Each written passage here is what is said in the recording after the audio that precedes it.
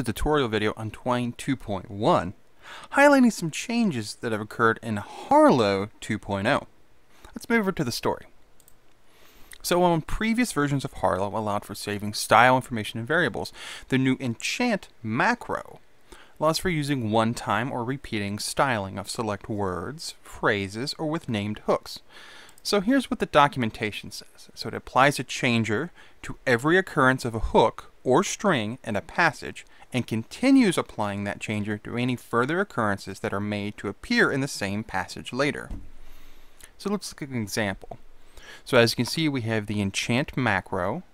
We have the string to look for, which is Dan, me, hi, as well as changers here. So we have text color to orange, text style to bold, and we're concatenating them together. So do both. Make it orange, make it bold.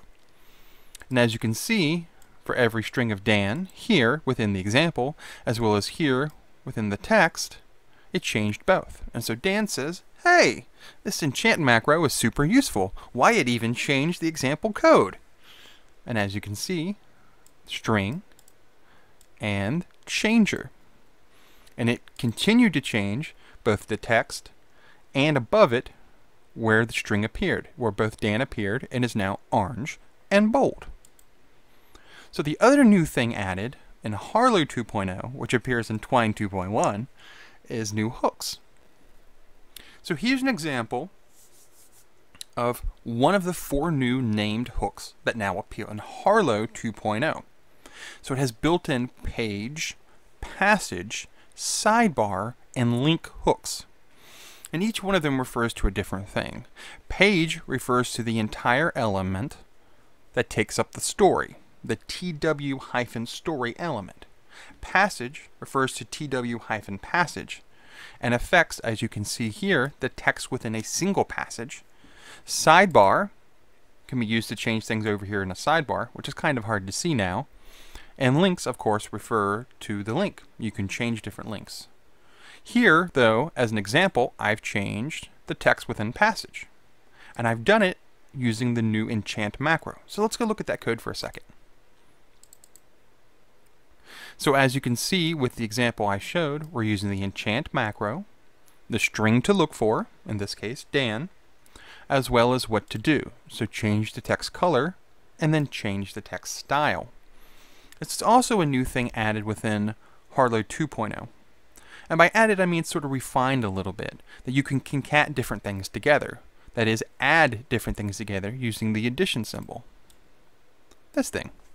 So we have text color, orange, plus text style to bold. And now you can use it with pretty much any macro. And in this case, I've used it with the Enchant Macro as an example of how to do this. So we used Enchant, the string to look for, as well as the changer. Remember, the documentation applies a changer, and so it applied it to every occurrence of a string within the passage. Let's go look at new hooks. So the same thing I did with the enchant as a string in the enchantment passage previously, I can do it with a named hook as I'm doing in this passage.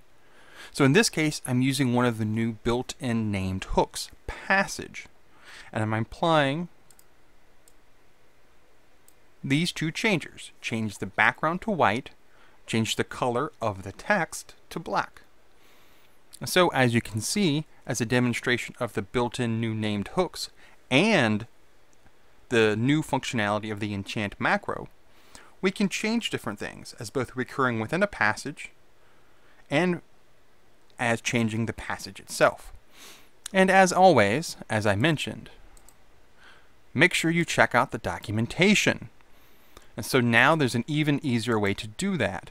And as a warning, I'm about to review here. So as of this recording, Harlowe 2.0 is not the default story format for Twine 2.1. You've got some choices here. So to make sure you're using the new functionality and to gain access to it as well, click on the name of the story and then click on Change Story Format. As of this recording, you can see there are a number of different options here of different versions of the existing story formats. I selected Harlowe 2.0 so I can use the new functionality. As well, there's now a link to the documentation where you can go and review what changes have been made and how to use different functionality. I highly recommend that, by the way. As well, you can see documentation to the older version of Harlowe, and of course to the new version of SugarCube as of this recording, and the older version of SugarCube as well. But in this case, because I want to use the new functionality that's part of Harlowe 2.0, the enchant as well as the named passages, or named hooks, I want to make sure I can select Harlowe 2.0, and I've done that here. So there you see two different highlights from Harlowe 2.0, as well as some refinements that you can go and review in the documentation. Enchant as a new macro is particularly useful, as well as now the new named hooks of page and passage and sidebar allow you easy access to change different things using enchant if you want, as well as other existing functionality and macros that exist within Harlowe. Thanks for watching.